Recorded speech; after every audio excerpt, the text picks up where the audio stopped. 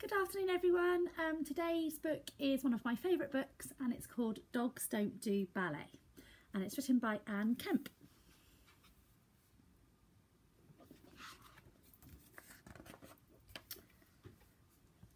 My dog is not like other dogs. He doesn't do dog stuff like weeing on lampposts or scratching his fleas or drinking out of the toilet.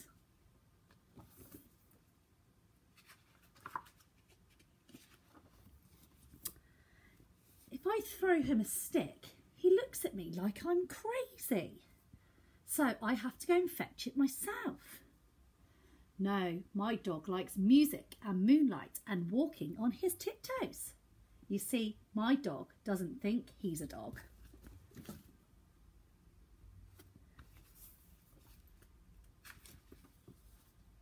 My dog thinks he's a ballerina. When I get ready for my ballet class, he looks longingly at my tutu and ballet shoes, and I just know he's dreaming of his name in the lights.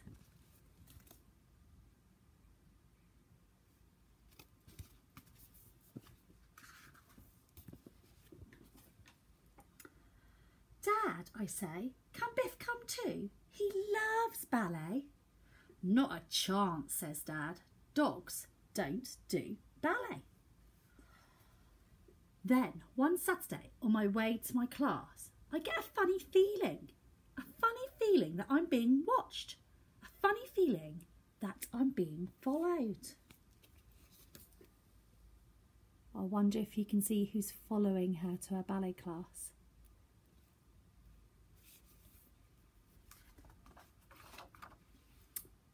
When Miss Polly is teaching us a new routine, I think I see someone peeking in at the window. Something with a wet nose, something with a tail. Right, girls, says Miss Polly, who's going to demonstrate the first position? Who can you see at the window?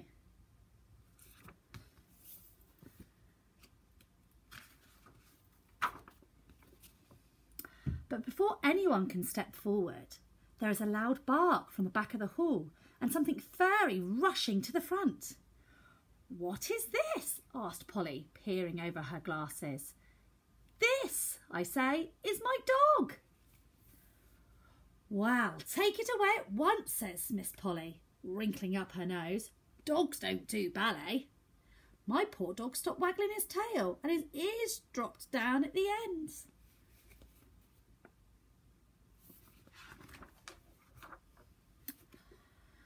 I take my dog home and I give him a bowl of doggy donuts, but he won't touch them. He just stays in his kennel for days and days, and at night he howls at the moon.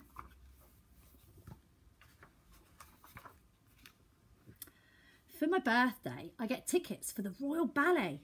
Can Biff come too? I asked Dad. He loves ballet. My dog pricked up his ears and he wagged his tail. No, said Dad. If I've told you once, I've told you 1,000 times. Dogs don't do ballet. As we wait for the bus, I think about my poor old dog, all on his own, howling at the moon. Then I get a funny feeling.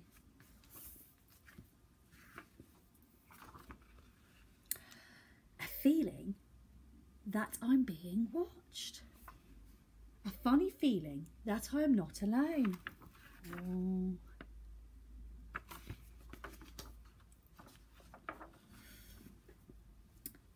The ballet is magical. The orchestra plays as the prime ballerine dances and prances and twirls and whirls and skips. She's at the ballet.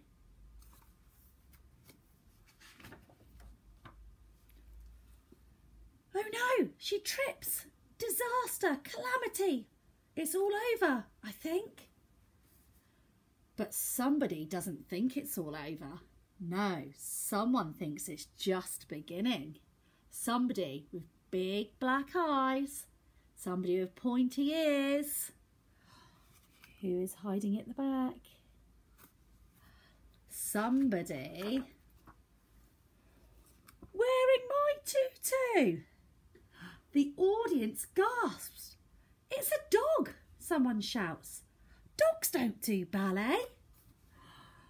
My dog turns bright red and looks at his feet. That's what I've always said, Dad muttered, but then the orchestra starts to play.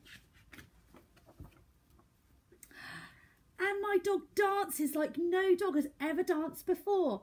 Pile, arabesque, pirouette. He is as light as a sugar puff, as pretty as a fairy. The audience can't believe it. Hooray, I shout. That's my dog.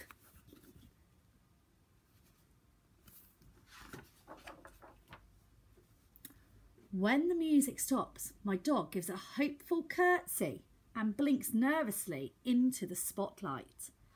The theatre is very quiet and you could hear a bubble pop. Then the lady at the front row stands up. It's a dog, she shouts. Biff's ears start to droop again.